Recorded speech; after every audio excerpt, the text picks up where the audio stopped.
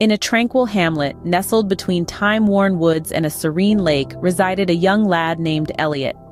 His family home, a charming antiquity inherited through generations, once bustled with the laughter and tales of his recently deceased grandfather. Post his peaceful departure, an eerie silence had taken residence in their home. One spectral night, the moonlight painted eerie shadows on cobblestone paths. Suddenly, the stillness was shattered by the jarring ring of their home phone. Elliot, who was nearby, answered the call. His greeting was met with silence until a faint voice echoed, "Elliot, my boy." The voice held the familiar warmth of his grandfather's, causing an amalgam of fear and joy to course through Elliot. His parents, however, found the voice elusive, attributing Elliot's experience to his imagination, a result of his grief. Over the next few nights, these phantom calls continued. Messages filled with affection and caution were whispered, only to Elliot. The voice, however, would cease the moment his parents attempted to listen, causing concern for Elliot's mental health. One twilight, Elliot's father, driven by a blend of fear and vexation, decided to visit his father's grave, hoping to provide closure for Elliot. There, amidst the eerie tranquility of the graveyard, they noticed a peculiar sight.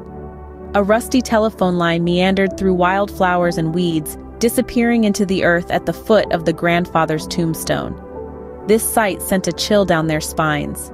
The line seemed to defy logic, appearing to establish a connection between the realms of the living and the departed.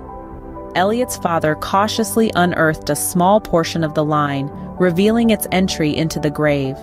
As they stood there, gripped by terror, the home phone rang in their distant dwelling, its sound reverberating through the silent woods, seemingly bridging the gap between the fleeting and the infinite. Before we dive into the next chilling scene, remember to hit that subscribe button and ring the notification bell so you never miss an update from our channel. Now, let's continue. A silence fell over Elliot and his father as they stared at the unearthed telephone line.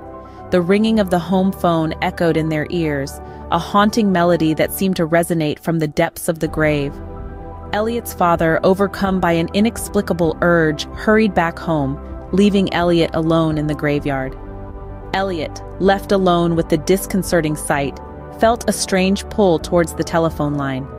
With a trembling hand, he reached out and touched the cold, metallic wire. As he did, an uncanny sensation coursed through him. Suddenly, the ringing of the home phone ceased. In its place, a faint, static-filled voice whispered from the line. It was a voice from the past, a voice that sounded remarkably like his grandfather's. The voice spoke cryptically, reciting an old lullaby that Elliot's grandfather used to sing to him. The voice slowly faded until all that was left was the hush of the wind and the rustling of leaves.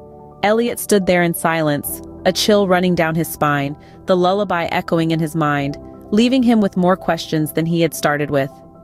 As the scene fades to black, the lullaby continues to play softly, filling the air with an eeriness that is both chilling and intriguing.